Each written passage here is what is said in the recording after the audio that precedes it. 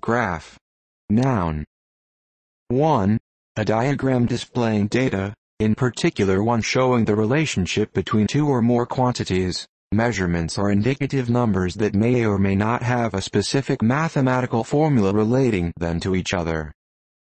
2. Mathematics. A diagram displaying data, in particular one showing the relationship between two or more variables, specifically, for a function, the set of all tuples. 3. Graph theory. An ordered pair, where is a set of elements called vertices, or nodes, and is a set of pairs of elements called edges. Informally, a set of vertices together with a set edges that join these vertices.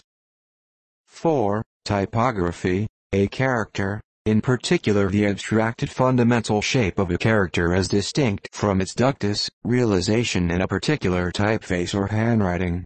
Compare glyph. Graph. Verb.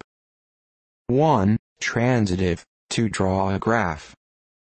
2. Transitive, mathematics, to draw a graph of a function.